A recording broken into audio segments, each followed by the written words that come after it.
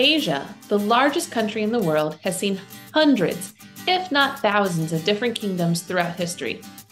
Some of these kingdoms were so vast that we refer to them as empires.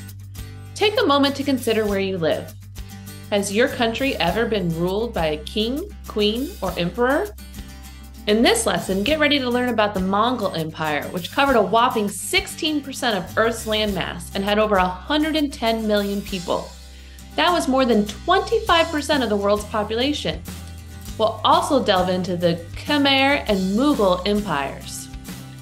With a population of over 4 billion people, Asia is the world's most populous continent.